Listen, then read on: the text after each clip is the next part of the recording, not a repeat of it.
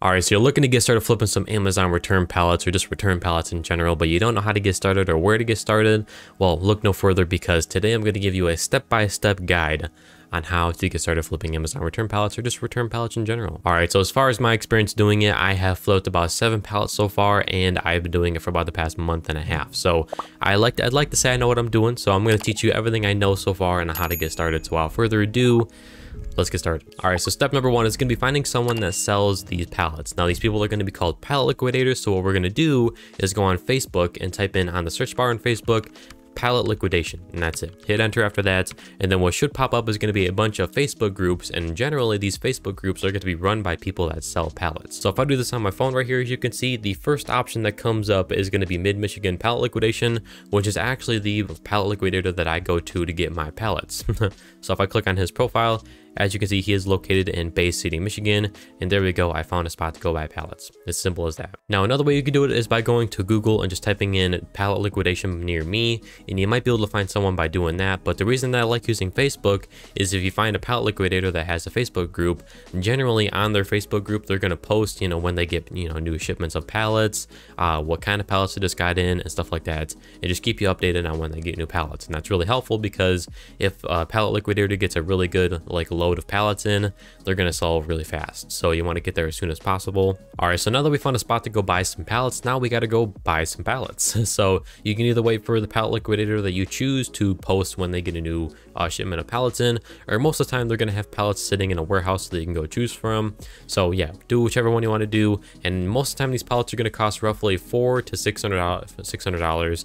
Sometimes they're cheaper, sometimes they're more expensive. So, but also sometimes on their Facebook group, they'll post the price of the pallets when they get a new shipment in, so you can also go off that as well. Now, before you go looking at these pallets, there's a few things you should know. The first thing is that the items on these pallets are either going to be wrapped in some clear cellophane, or they're going to be put in a big cardboard box that's on a pallet. Now, if it's wrapped in clear cellophane, you can look through the cellophane and see brand names on boxes, or sometimes the boxes will tell you what's in the box sometimes. Or another thing you could do, and I wish I had a picture to show you this, but I don't, so I'm going to describe it as best as I can. But on some of these boxes, there's going to be a number that looks like this. It's going to be a G, then 3 numbers, then a dash. Then there's going to be a G, and then 6 or 7 more numbers after that second G. Now what you can do is go on Google and type in that second G number, not the first one in the dash, but the second G number after that. So yeah, type that number in, and sometimes what comes up is actually what's in that box.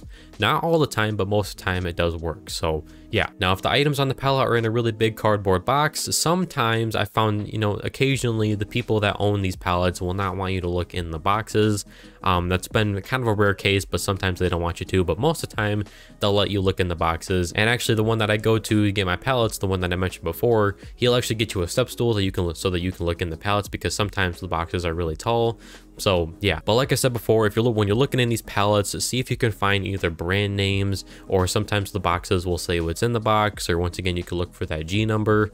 Either way, just try and do as much analyzing on the pallet as possible to figure out what's in it. Like a really good example of this is I was looking in a pallet one time, and I found a box that said Tidewee, and I looked up that brand name and I found out that they make a really nice hunting blind. So I knew that there was a super nice hunting blind in here. So just do that for as many products as you can to figure out if it's a good pallet or not. And then once you find a pallet that you want, you're going to want to have it loaded on your truck or a trailer, or if you wanted to, you can have them put the pallet next to your car. And if you want to, you can take all the boxes out of the pallet and then put them in your car if you wanted to, if you don't have a truck or a trailer. So there you go. You are halfway through this journey. You have successfully found a pallet liquidator using Facebook, and then you've went and gone and bought your first pallet, hopefully doing as much analyzing and research on that pallet as you can.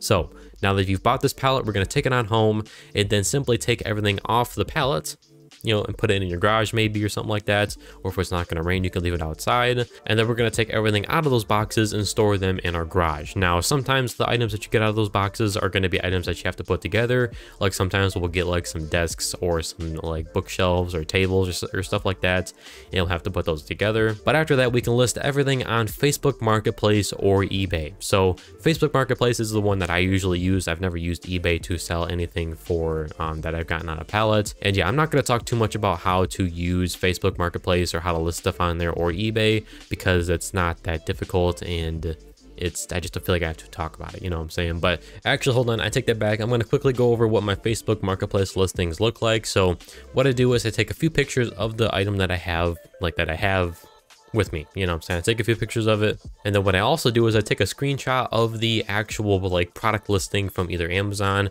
or wherever you can find the product. I'll take a screenshot of the product listing so they can see, you know, what the ratings are and what the MSRP price is, you know what I'm saying? Then as for like the name of the listing or like the caption or whatever you want to call it, it would just be like whatever the product is along with the price of it, or like the price I'm listing it at, and then also the retail price for it as well. And that's it. Simple as that. And yeah, now let's get back to the video. Pricing is one thing that I'm going to talk about because you might be wondering how much I should list these products for. And what you should do is look the products up on Amazon or on Google and just try and find the MSRP price for the product that you're trying to list. I personally do half of the MSRP price. So if it's a $100 product, I'll usually list it for $50, but there are some exceptions. If it's a product that I have to build, I will usually list it for 60 or 70% of the MSRP price because I had to do all the building, you know what I'm saying? Or if the product is slightly damaged, I'll go for like 40% at the MSRP price. So yeah, there's my pricing guide for you. And yeah, once you have everything listed on Facebook Marketplace, you're basically at the finish line. You need to just keep on selling the stuff and just taking in all that money. And I do suggest keeping a nice list of everything that you've sold and how much you've sold it for, just to, you know, keep track of how much money these pallets are making you. And yeah, if you're interested in how much money I've made off flipping pallets, I would suggest watching the video that should be on screen somewhere. But yeah, this was my guide on how to get started on flipping Amazon pallets, and I really hope it was helpful for you, and I appreciate you watching this video. And yeah, take it easy.